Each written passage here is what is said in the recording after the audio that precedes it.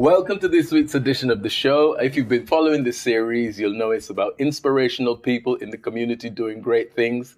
And this week we have none other than actor Ray Fearon, actor and old friend. How you Come doing? and hug me up. Good to see you. Good to see you. It's a pleasure. How are you? It's always a pleasure. I'm really good. I'm really well. Well, I know you're Mr. Busy, so it's hard to get you. So we're very lucky. This has taken about how long? Nearly a year to get you here? Yeah. But I'm here. Yes, finally. You know, I did promise that I'll, when I do get the time, we'll do it. And I'm here. I'll tell you guys, I was actually thinking, oh God, have I got to sit in front of Ray Fearon? Too good looking. I'm going to sit here with a bag over my head and interview this guy, man. So how have you been? I've been well. I've been busy with work, busy with family. But life is good. I'm grateful. I'm grateful. The I'm thing, grateful. being grateful. Yeah. Being grateful. So tell me, where did you grow up? I grew up in northwest London, a place called Harlesden. That's where I was born. Right. I was born in Park Royal Hospital, which is not too far from Harlesden train station. And I lived in a place called Drayton Road until I was about 6, 7. And then we moved to Wembley, which is about a mile, 2 miles away. It was kind of, my mum and dad kind of thought Harlesden was an inner city area, and obviously they wanted to try and move to the suburbs, which was Wembley, which was like a mile away. But I enjoyed it. But to be honest with you, we still went back to Harlesden as kids. Well, I think I met you at Hilltop. Yeah, which is in Stonebridge. That's right. Stonebridge Estate. Yeah, which is where I did dance classes and acting workshops. From as early as then? Yeah. And obviously, the Stonebridge Estate is always sort of kind of known for its notoriety of crime and drugs and whatever, but, But there was a lot else going on there. There was a lot of other stuff going on. Now, I know you come from a big family. How many of you are there? I come from a family of 7. 7? Yeah. Well, I have 5 brothers and 2 sisters. That's for my mum when my dad married my mother. But before my dad got married, my dad had 2 children, which was back in the Caribbean in Jamaica. Right. So I have another brother and a sister and another brother here in England. So in all 10. 10 of you? Yeah, but my mother had 7. Yeah. And they're all as good looking as him, trust me. We're all close. We're all kind of, I want to say, yeah. I mean, there's one that almost looks like a twin with you. I couldn't tell you. It's funny because I didn't really, with my brothers, I only really sort of grew up with one because obviously they were a bit older than I was, but I really sort of grew up with my sisters. My sisters were more or less around closer my in age group. Is that yeah, right? and obviously they were younger than me, and so when we were at school, and my brothers weren't at the same school, or obviously they'd left school or had gone on to do other things, I kind of in a way was there looking after my sisters, really. Okay. And they always remind me of it, which is good. That I used to look after them. Yeah, the big brother, that's right. I did, yeah. I did take care of them. Yeah. How was your school life? Did you enjoy school? To a point. I did. I loved. You know what? I loved primary school. I went to about 3 different primary schools. It took kind of ages to settle in the very last one because I was 6 when we moved, and I got used to the one that I had started. When I was living in Harlesden, when we went to Wembley, it was a new school, and at the end, Did you find it disruptive? It was a bit. It was. I had to adjust a bit. I remember one day, for no apparent reason, I saw the gate was open. They take you to the toilets, and you all walk in a line. And I just saw the gates wide open, and I just thought I'm making a move. and I sort of like straight. Everybody was walking forward, and I just sort of sauntered back till I was last in the queue, and then I took off. And went where? I ran home. And I sort of knocked the door and thought everybody was going to be pleased to see me. Like my mum was like, "What are you doing here? I've come home." And no sooner than I'd knock the door, I'd give it about 20 seconds. The police was there, Right. which was great. Obviously, coming to inform I was a her child that your son's missing. Yeah, I was a child missing, and they just wanted to know. It was right, but it was quite a fair distance where the school was and where my house was. And so you I made mean, a break for the and I had border. to go over. And I was 6, and I had to go over like big main roads. Yeah. And I managed to do all of that.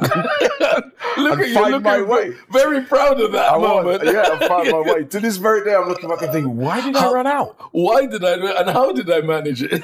Yeah, but I think it was the adjustment. I was finding it difficult to adjust, and then and I just the thoughts of I got to get out of here, and then I did. I made the move. And I don't know, after that, I was kind of all right. I only realized that it was wrong when my mum sort of went, "What are you doing here? You should be at school." And I thought, maybe this wasn't a good idea. And then the other school that I went to, because I then left that school and we had to go to a school which wasn't too far from where we live, which was at the end of our street, which, they call them the catchment areas, basically. Right. So we now lived in a catchment area where we were going to the school down the road, and that's when I got to know all the guys in the area where I lived, and we were all good mates. Yeah, the great thing is that these guys still come and see me in shows and things from since we were 6.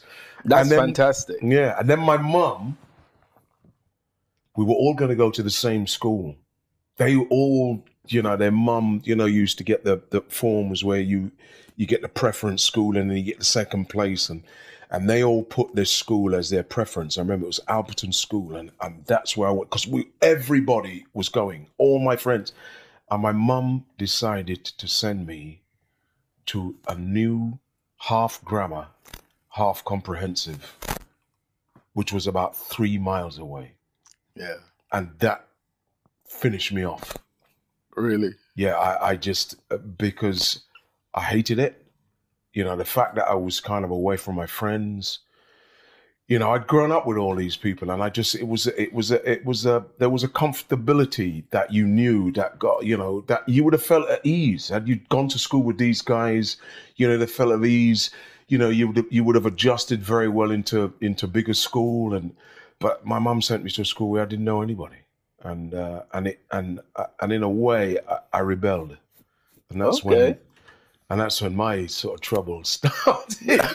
Was after a year, I had enough of the place. I didn't like the place. I didn't like the teachers. I remember they had an headmaster who used to wear a cap and gown. He used to go around, and most of them used to wear his cap and gown, and we used to have to sit in assembly and listen to Tchaikovsky and Rachmaninoff. I remember we used to have to sit there whilst he was kind of batting out this thing like a conductor, and we used to sit there thinking, what is this? I just remember thinking, where am I? And you used to get into trouble for not having a tie or a school badge. I remember my the actual school shop where you buy the uniforms from, where there was a delay for ties. They didn't have any ties, and they went, well, we'll have ties in the next 2 months. And I remember I was in the school, and the guy he sent me home, because I didn't have this tie, which was no fault of mine and no fault of my mom's. But he just went, go home, come back when you've got a tie. And it's kind of that kind of weirdness and staccato, But now, as an adult, do you see the experience differently? Or see that your mother was possibly hoping for something different for you? Oh, absolutely. I can, in hindsight is a beautiful thing, as they say. If only you had it at the time. Yeah, and when I look back, my mum was trying to sort of send me somewhere where it was going to be much more stricter, had a bit more discipline. Obviously, she thought that the education was of a higher standard. Yeah, was a higher standard. It was a half grammar school, and maybe she was right, but I just didn't adjust. And it was weird because my daughter, when we were sending my daughter, we were sending her to private school, and I mean, a fantastic school. We took her to a comprehensive school, and it's the exact same thing happened. She hated it. Right. And I remember thinking there was one point where I thought, God, I'm trying to give her the opportunity that I didn't have. But you had And then I remember, yeah. and I was walking through the school, and I could see like all the material things that they had. The buildings were fantastic. They had tennis courts. They had, they had their own theatre and stuff like that. And then I remember walking through it, and I thought, what am I on about? I would have hated this place if it was me. Right. Okay. I would have hated it. I immediately understood what she meant when she, so she was going to the preschool. But it was very regimental. It was very regimental, very, very strict. They obviously the Ofsted report is very, very high, and so they got to keep that standard. And but also as well, I think it comes at a cost.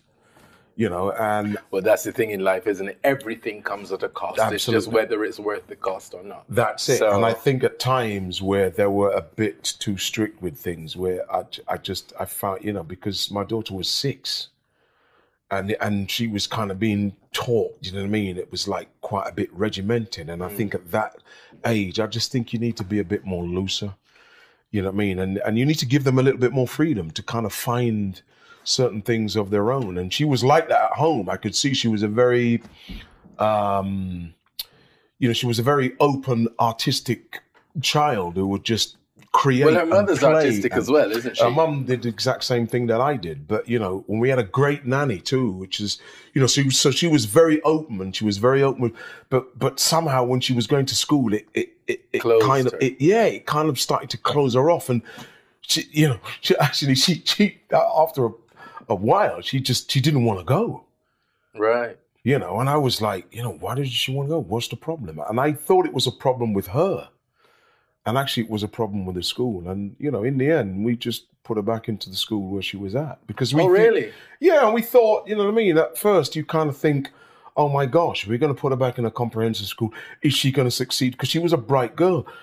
No, it was perfectly fine. She went to that. She went to a comprehensive school. She did as well as she would have done. She came out with like 10 A's in her GCSEs. It made no difference if you're bright. There is the train of thought that says, well, if a child really wants to learn, they will learn regardless which the environment they're in. Absolutely. But then there's also the train of thought that, if you're in what's considered a better environment or more controlled and disciplined environment, it can bring something out in you. So I guess it's 50-50. Absolutely. But for me, I mean, the school, as I said, I rebelled and I stopped going after a while, and I started to get into trouble and, the things that teenagers do. But luckily for me, I don't know what happened, but, I just, I think, I saw quite a lot of experiences with friends going a completely wrong way, and I just, I changed.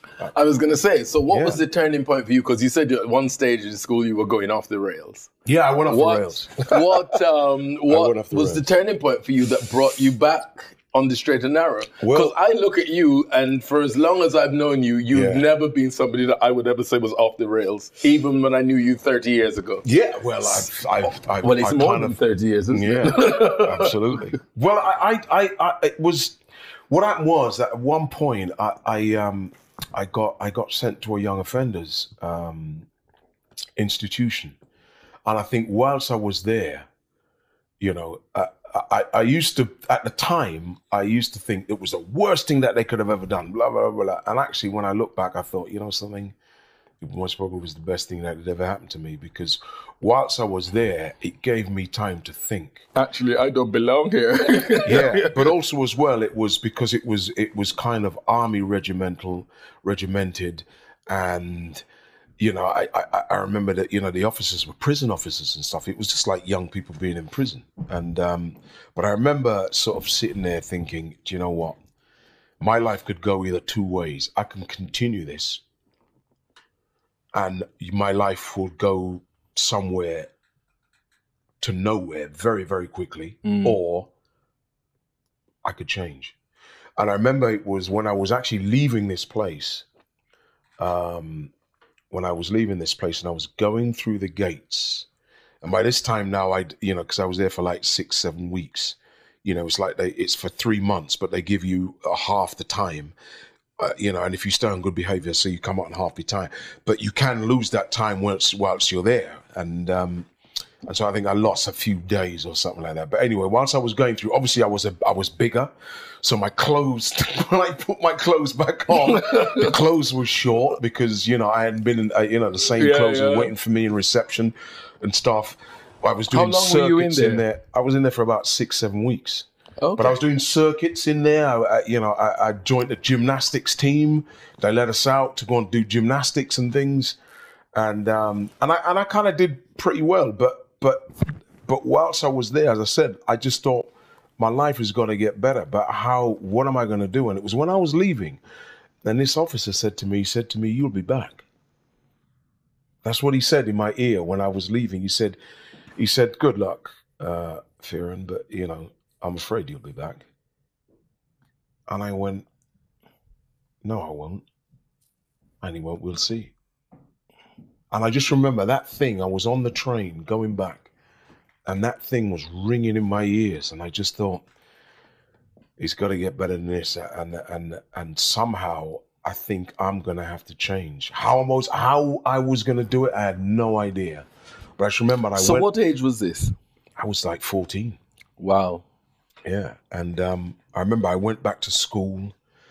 And nobody at school would actually, I was waiting for teachers and stuff to sort of come to me and say, "Ray, how you feeling? How was it?" No one said a word. No one said nothing. And I remember I was at a loss. I just thought, nobody cares. It was, and it was I was at a vulnerable time where I was actually wanting teachers or somebody to say, "Look, to show some empathy, something to just say, look, man, how are you feeling? Because I just thought, it was a time of sus laws as well, back then where you can get picked up by police, so basically youth was being terrorized by police quite a lot, and you could find yourself in situations where, you don't even know how you got there. Yeah, and you didn't have to commit any crime. But you're there. And I suppose it was then that, I decided, a couple of years had gone by and I was just drifting. And then I decided one day, I just thought, you know what, I'm going to try and get a job. I had no qualifications at school, nothing. So I just left school. I just, when I didn't get any of that feedback, I just thought that was it. I'm not going back. And I didn't go back. So you left at 14? Yeah, I just drifted. Wow. I just drifted and just hung about with friends and, but I then I got this youth opportunity scheme job where they pay you about 25 quid a week. And it was a maintenance thing. I went out to try and get a job and I couldn't get no job. Obviously I did have no qualification, but also as well, I wasn't old enough. I was 15. Well, I was going to say, trying to get something. And then I got on one of those youth schemes, and I was doing a maintenance job for Godfrey Davis or something, and so I'd be painting the toilets, and they'd send you out to cut hedges in one of the, in one of the branches that they had in like North Wembley or something. They're cutting hedges, and I just remember I was cleaning these toilets, and a guy came in. And he was in a suit and stuff, and he kind of went, "Yeah, someone has to do it." I just remember sitting there thinking, now another thought, this can go two ways. I can put this thing down, and I can get out of here and just think, you know what, I'm going to drift. Yeah. Or I can stick around here. Until something better comes. And in that moment, I just remember, I just went, I haven't got an education. I think I need to go back to school. And that day when that happened, I went and I joined up for a course in a college not too far from the school where I was. Mind you, this job that I got was literally across the road from the school where I was at. Right. And I went and I signed on, enrolled at this college, just a little college, just to do a B.Tech course of some sort.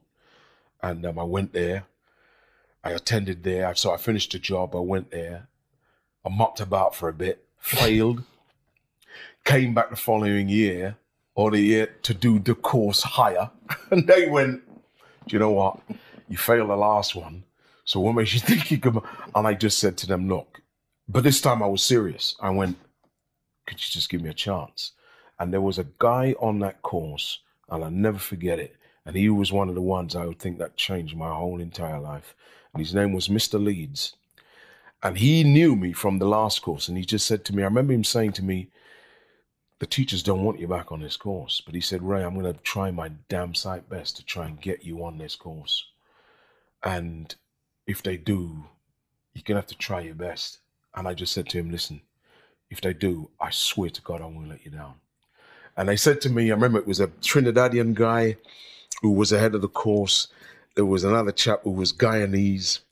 And there was this guy, Mr. Leeds. So it was two black guys and a white guy. Mr. Leeds was a white guy and he was the English teacher. And they sat me down and they went, listen, Ray, we're going to give you till Christmas. We're going to give you 3 months.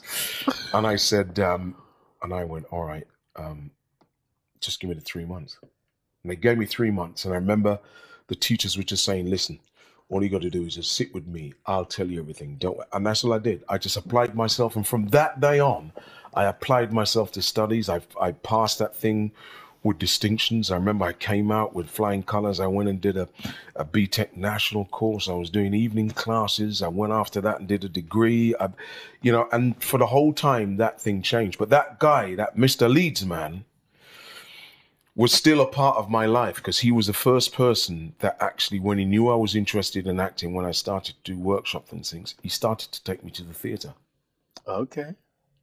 So he was the first guy to take me to the National Theatre, and he'd pay for the tickets because obviously I couldn't afford it. And so I remember him taking me to see things like Cat on a Hot Tin Roof.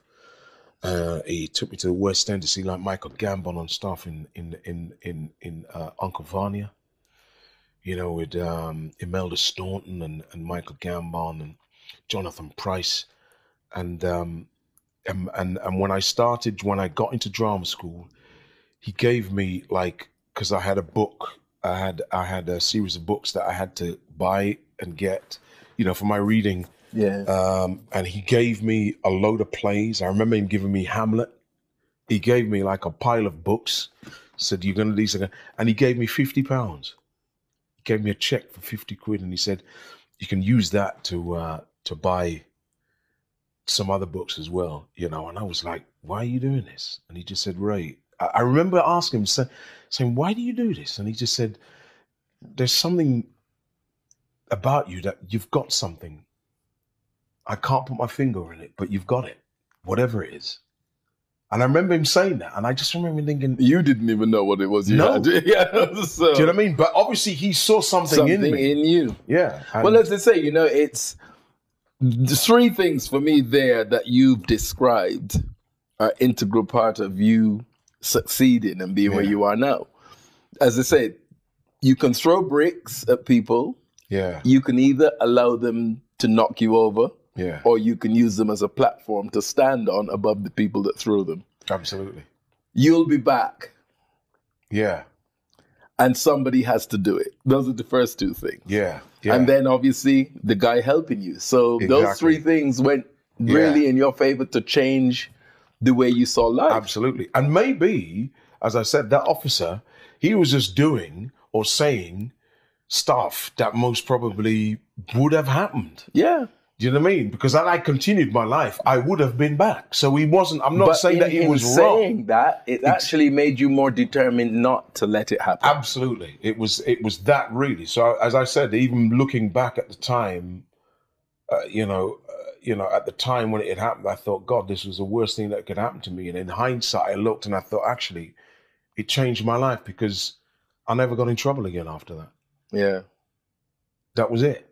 You know what I mean? My life in that world just kind of all of a sudden, and all it really was, it was just trying to come out of your environment. It was just feeling confident outside of your comfort zone. Yeah.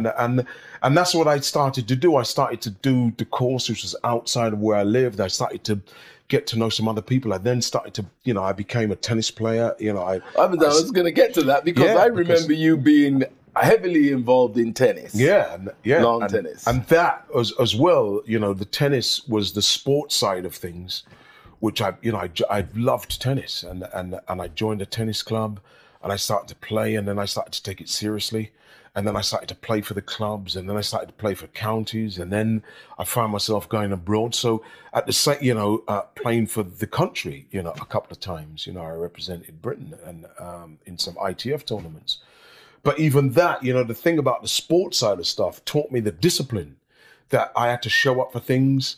I had to be there on time. I had to train if I wanted to be good. And it was all to do with the effort that I put in, not that somebody was doing for me. On your behalf. Exactly. Yeah. It was, Ray, if you show up here and we do a 1 hour's training every morning, you're going to become a better tennis player. So I just thought if I put that time in, then I would.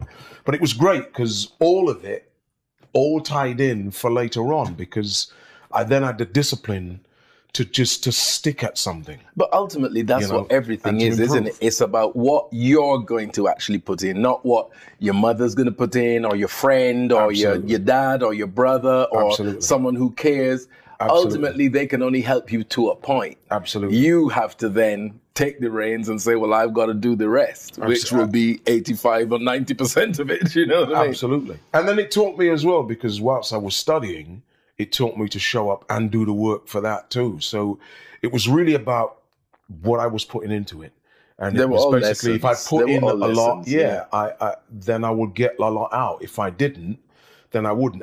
Even that course that I failed, I'm glad I failed it, because at the time I didn't put nothing in, and I showed, mate, if you don't put anything, you're going to fail. And I knew I could have passed that course. Right. But I didn't do anything. Yeah. Do you know what I mean? I did a bit of work here, a bit of work there, and I messed about, and and then I realized, well, this is the outcome. Yeah. Is that you won't get anything, Ray. And so I started to apply that to sort of most of my life. Yeah. And really that's, and then, when I was at drama school, I read something that Stanislavski had written, that he said, talent without work isn't any talent at all. And then that's when I knew that the hard work really is, that's the focal point of everything. And you see, that's more often than not a lot of people's attitudes with stuff. They'll see you in the position you're in now. Yeah.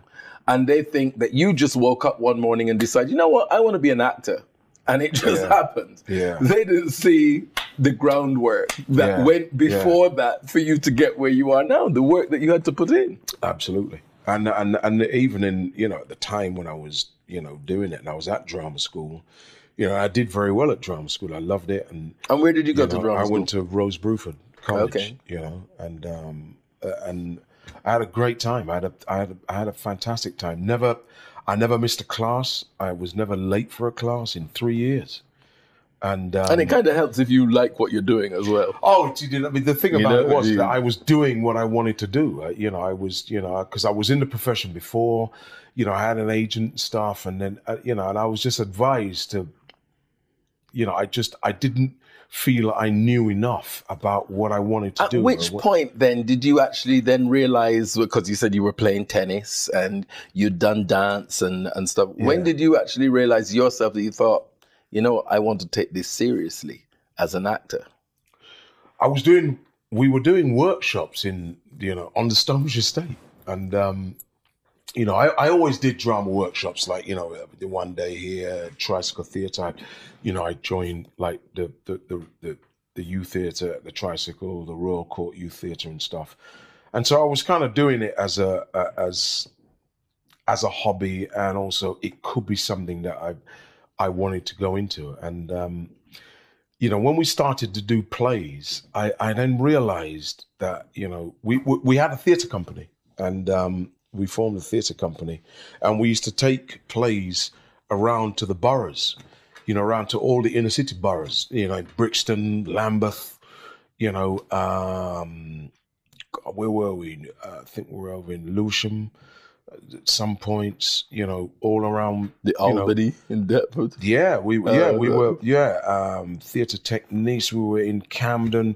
We were all around Brent, where I lived, Harleston, and we were taking theatre to inner city places that might not otherwise. Yeah, and people will come, and we'll pack them out, and the borough councils basically the council leisure services would give us money. And so basically what we did was we hired a director and we got some plays, and it was like, right, we're doing this play, and we cast them, and we would hire a director and a stage manager, and we'd hire all the lighting stuff, and we put them up in youth in youth theaters and places like that, Lyric Constantine and all that, and set up the sets and everything else ourselves, put on the shows, do the show, end of the evening, pack it all down. You know, when the show was finished, we took back the lights, which we hired from the lighting company down in Park Royal. Yeah, we had a kind of touring company. That was, and it was then really that I kind of realized that I thought, you know what, I really want to do this. I want to do this and take it to the next level. Yeah. Also, as well, it was a place where I kind of had a voice. I found that the stage was a form of freedom where I could say stuff and be characters, and no one could stop me. I thought, this is great freedom. I can stand up here and say stuff, and people will listen if they care to. But and so that, you know, I remember that's one of the things of being an actor. You can be who you want to be, and that really infused you don't always have to be Ray Fearon. You're never Ray Fearon when you go on there. Exactly, and also, so people was telling me that I was damn good at it. So you know, I wanted to get better, and then when it came to things like you know, because I just knew. You know, somebody gave me a reading list. Somebody gave me a reading list, and it was about Greek writers. It was from the Greeks, the Romans, and they gave me this reading list. So I was reading all the, you know, Aristophanes and Sophocles and, you know, all the Greek writers, then all the Roman writers, you know, right up through Ibsen, you know, to the present day, and Shakespeare. And I just thought, I don't know enough about this. And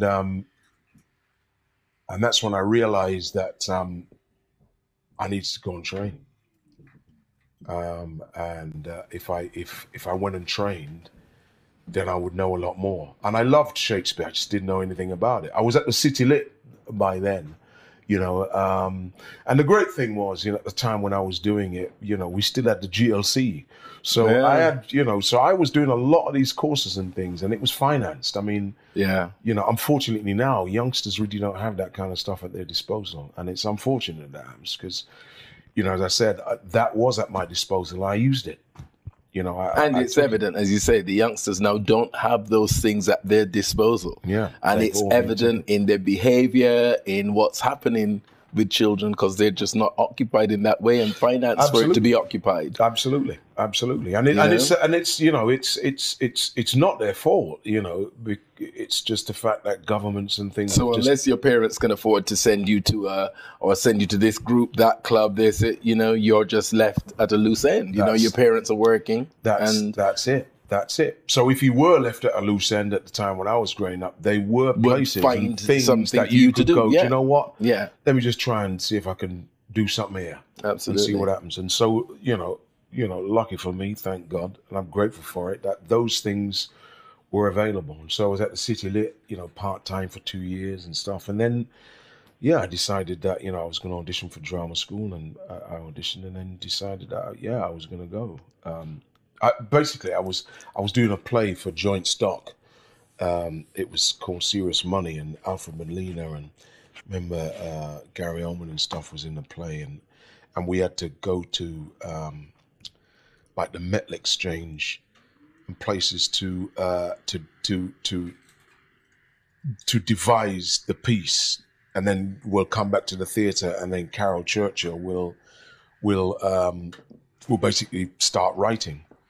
And I just remember just the language that these guys had, and I just, you know, so I used to watch, like, I mean, you know, Mira Sayal, I remember her being a young actress at the time too, then, but I just remember watching people like, you know, I was watching her and, you know, Leslie Manville, and they were just, I mean, they were phenomenal. And I just remember thinking, I want to do what they're doing. I want to do it. You know, and I just remember Gary talking to me and saying, I want to do what they're doing. And Gary had gone to the college that I'd gone to, and that was the reason why I went. Okay. Yeah, and I just thought, you know what, I'm going to go there. You know, and he was at the time the young actor that was going to be the big star. He was going off to Hollywood at the time, And he definitely proved them right. Oh, absolutely. And I just thought, you know, what his a acting genius actor. Yeah, his acting was brilliant, and then I decided to go, and then he came.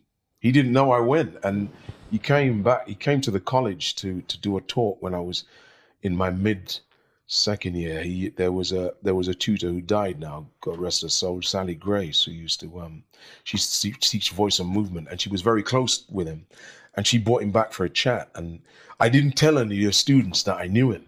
Right. And we were sitting, and I think can't remember what movie he was doing at the time when he came back, and he came back with somebody, and was talking. And then he looked, and he was looking at me, and then sort of midway through he went, "Is that Ray?" And I went, "Yeah." And he went, "Good on you, mate. You kept him." But I just remember all the students turn around like, "Where does he know Gary Owen from?" And it was, you know, I just remember saying to him, it was because of him why I went, you know. And he's a cool dude, man. I mean, I haven't seen him for years. Whether he'd remember, you know, yes, I'm sure he would. But I mean, he has to be amongst my tops. Where actors are concerned. I mean, he metamorphosizes with every character. But he was a big influence at the time. I remember watching him, and then I just remember thinking, I don't know enough about this, and I really want to know it, and I want to learn all of Shakespeare, and that was it really. So it was when I went to drama school. That's when I really kind of started to, you know, work on the stuff that I wasn't good at. You know, drama school gave me the opportunity to fail without being judged or anything ridiculed. Like that. Yeah, absolutely. And it was just a place for learning. So I learned it, I took it, and, you know, and from there on, But I guess it's like anything, you have to learn your trade, regardless what it is. Yeah. To be good at it. You have to learn your trade. I would, you know, these days, a lot of times, you know, people aren't going to drama school, or they have an easy access into film or whatever it is. But I would always try and tell young actors to go and study. To go and study, because, you know, it's a lot of the time it's not about getting into the profession and, you know, I want to be, you know, it's about understanding yourself. I understood a lot about myself, you know, my relation to what I was doing, my relation and also to the knowing industry. That when you get into it, you actually know what you're doing. Exactly. You know what I mean? Exactly. And you're not haphazard running it by, exactly. You know, because whilst I was there, I remember, you know, the head of acting saying to me one day, he saw me doing some Shakespeare. We were doing a Shakespeare, and he said to me, you know, he said, "You've got great talent at this. You know, you speak the verse like it's you've been doing this for." And I was like, "Really?" He said, "Yeah, you have a natural talent for it." And then he said to me, "But I'm afraid that you most probably won't get the work when you leave doing it." And I thought, "Why?" And he said, "Well, because, you know, the way it is out there is the fact that most people think that black people or black actors can't do the verse very well, or, you know what I mean, those parts won't be open to you." And that was it. The minute he said that, I went, then why am I learning it? If it's not going to be open for me to do it. And I've read, because I was reading all the stuff about Gielgud, you know, saying, if you can do Shakespeare, you can do anything. And also, you know, all the actors that I really admired, you know, the Judi Dench's and you know, the Oliviers, everybody that, you know what I mean? Had gone through Shakespeare. Yeah. Exactly, you know, exactly. Richard Burton, everybody who had gone through the RSC and stuff, had done Shakespeare. And then I thought, what, this is not going to be at my disposal? I'm not going to get the opportunity to, and it wasn't to get the opportunity, it was to get the opportunity to improve. Because once you're doing that kind of stuff, it's the improvement. You need the crack to improve. And I'm thinking, I'm not going to get that opportunity to improve and become better. And I thought, well, I'm sorry, but I'm still going for it. So my aim was... brick number 3. Yeah. That's brick number 3 thrown at you. I was going to go to the RSC and I was going to become a leading actor.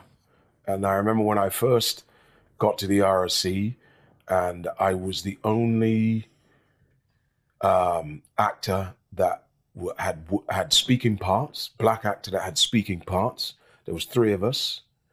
The other 2 actors were doing players cast. I mean, great actors as well. Not that it should have been, and there were no black actresses of 100 out of 100 actors.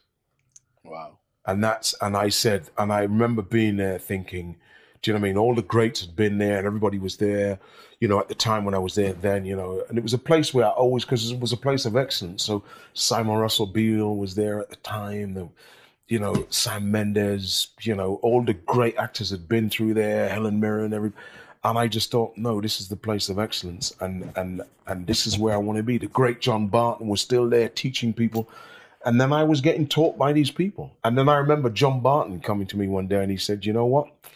You're going to be one of the leading actors out there on that stage." Really? Because he used to do these master classes, and you had to do sort of stuff in front of everybody. He said, I do believe that you will be one of those actors. And I did become one of those actors, which is now I'm a associate artist at the RSC, and I did become a leading actor. And that was my aim. My aim was to change the politics in there towards black actors. And the great way you've done it is to be involved in it to make the change. Yeah. Rather than be outside of it, complaining about it not being what you would like it to be. Well, that's what my thing was. My thing was actually to be as good as anybody and to be in there. Which is what makes the change. Yeah, and get the opportunity and do something with the opportunity. And so, there was a lot of us young actors who were there, David Tennant and,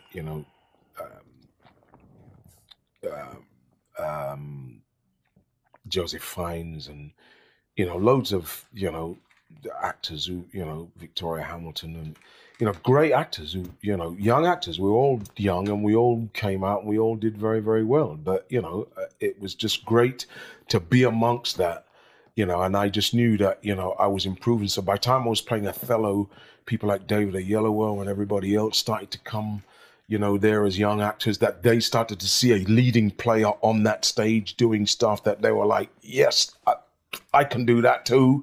And it was that. And I'm glad that, not that they weren't, and because there were people like Hugh Quashie and stuff, not that there wasn't people that came before me. So what you're describing here is all the training that you had. This is the training, is it? Yeah, it's a lot to do with the training and getting the opportunity and making use of the opportunity. What was your first big job, major job, and what was the feeling?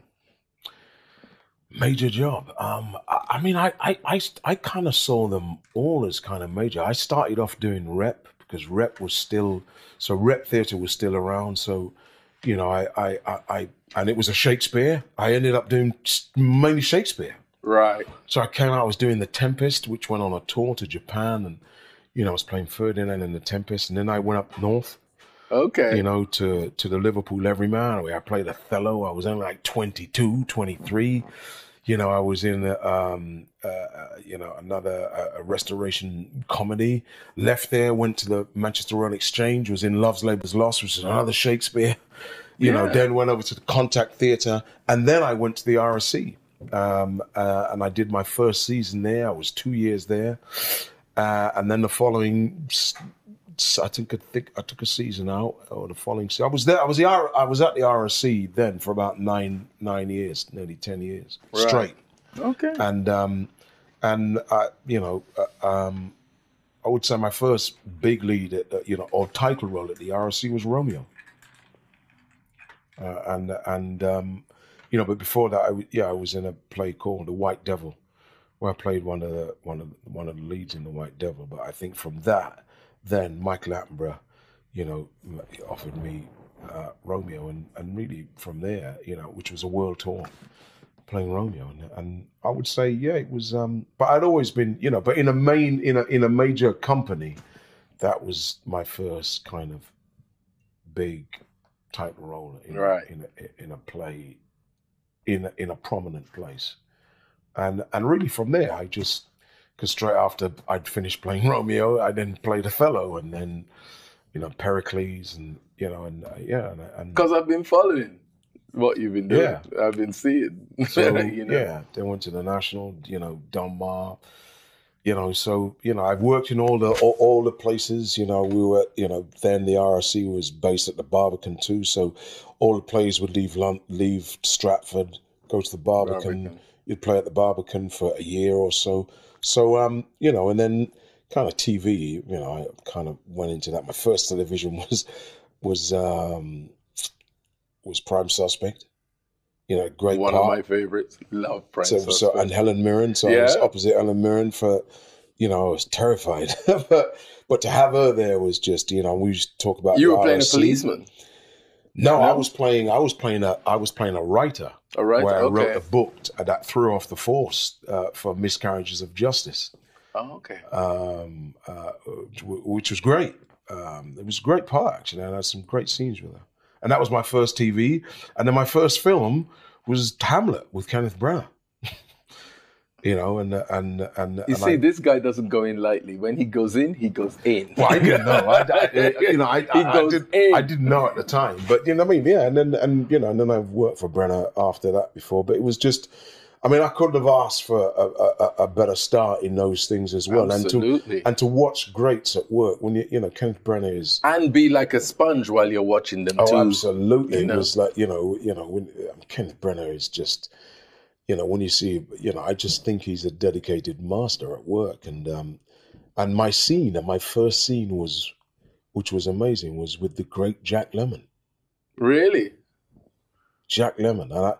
I remember when we got to the set and, got up to the set and Ken said, it was freezing. It was winter and we were up by Blenheim Palace. And he said, I didn't even hear him. He said, bring up Ray's chair. So he started to talk to me about the scene. This is what we're going to do. Blah, blah, blah. And I was going, yeah, I'm listening to that. And then all of a sudden, I saw them bring a chair. And the chair had my name on it. They made you your own chairs. So it had all kind of, it was done in some fancy Italic writing. I saw yeah. Ray Fearon. And then he put the chair in between the chair. So Jack Lemmon was here. Kenneth Branagh was there, and my chair was in the middle. And I froze. And he was talking. And you're not hearing and I wasn't paying no attention. I was just going, I can't believe that's my chair in between Jack Lemmon and he turned around and he said, are you listening? He went, did you just say what I said? I went, this is my chair. And he said, well, yeah, I told him to bring it for you. But I went, but you don't understand. That's my chair That's in my between. chair in between. Lemmon and Branagh. It was amazing. I kept the chair. Really? Yeah, I took it. I'm sure you would. But yeah, so great. I had it was a small part, but it was great. And I remember sort of going in and I said to him, do you want me to read or anything? Because when I was first at the RSC, Branagh was playing Hamlet at the RSC. So, it was just great to watch greats as well. And that was one of my things, was to always watch the experienced actors at work and see how good they were and, see what I can take, what I can nick, see the way they did things, how disciplined they were. And it was, it was just great. And you realize that being where they are, doing what they do at the level that they do it is no easy feat. They've had to go through, and they still do. Yeah, they still do. You don't realize also as well when Ken was doing that film, he was also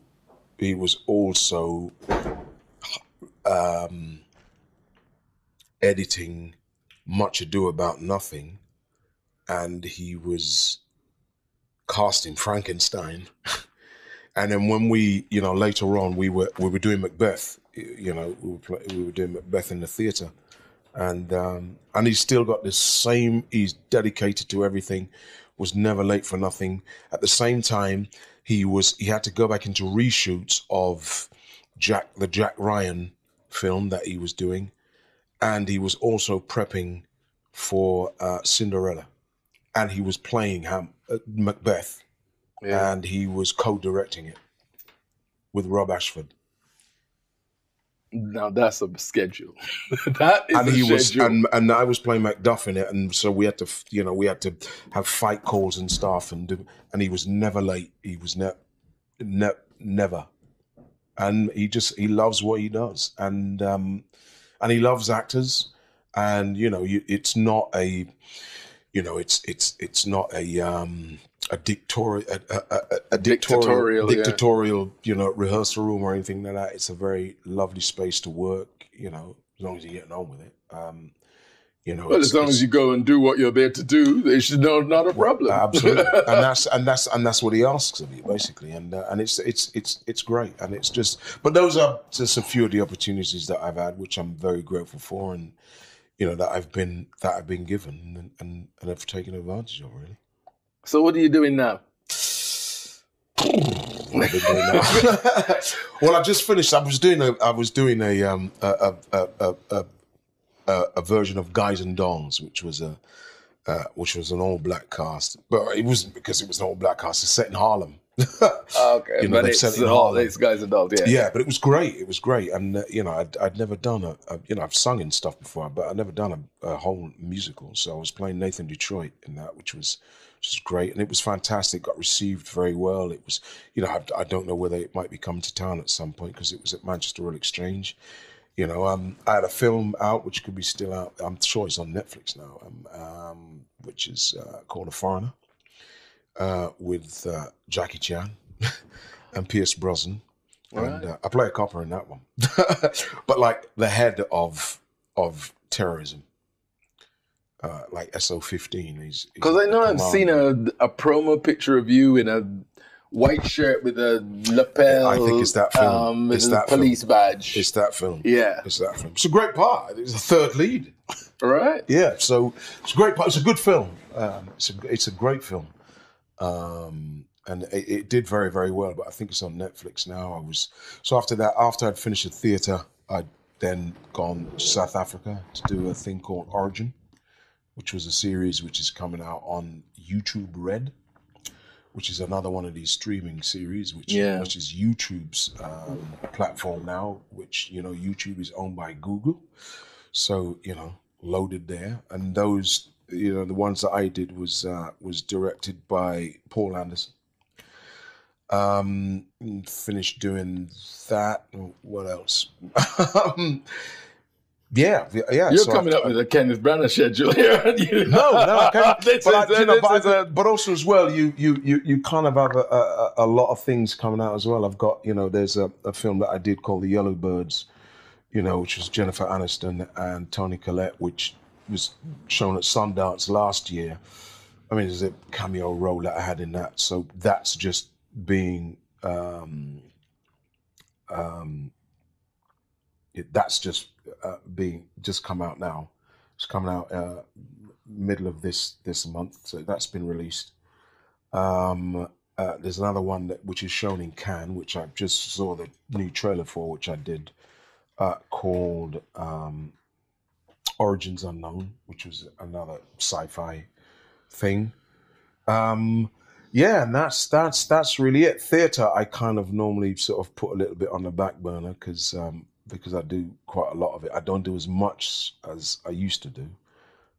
So I'm having a bit of break from that. Yeah. But yeah, I'm doing a lot of recordings as well. I just finished presenting a jazz festival, I did it last year, the Cheltenham Jazz Festival. Okay. For Radio 2, which is live, it's great. It's terrifying because it goes out live for an hour and you're doing it in front of about 2,000 people with a 100-piece orchestra behind you.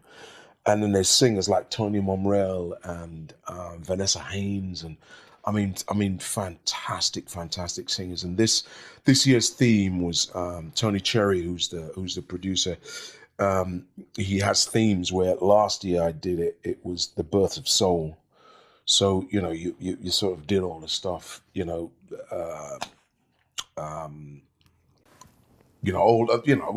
the soul greats. And this year was Riverboat Jazz.